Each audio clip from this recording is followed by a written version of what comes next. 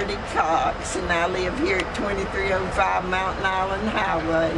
Last night about 9 o'clock, I was sitting in the kitchen waiting on pies to get done in the oven, and I heard this terrible rumble, and the windows kept shaking, and it was real loud, and I thought that it was abnormal that the train was making a real loud noise last night.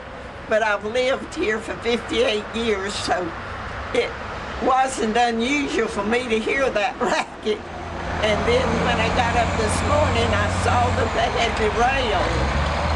But it was quite a scene to see. Now, I've never seen one derail before, but it was something to see.